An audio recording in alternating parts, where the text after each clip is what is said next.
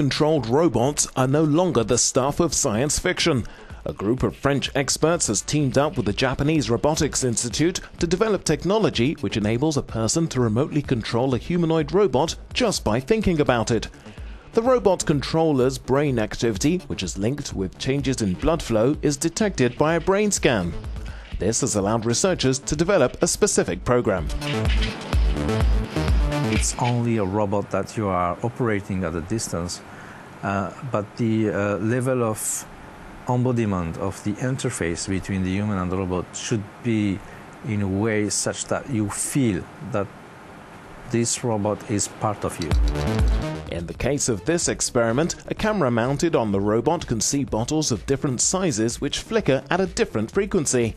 When the user focuses on a particular object, sensors detect the flickering frequency of the brain's activity, and the robot reaches out to grab the right bottle.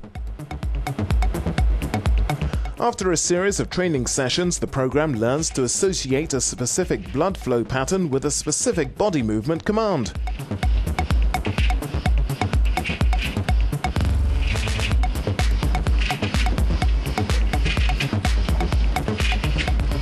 You just have to clear your mind and not to think about a lot of stuff, and just be focused on what you want to do. If you want to navigate the robot or take the object.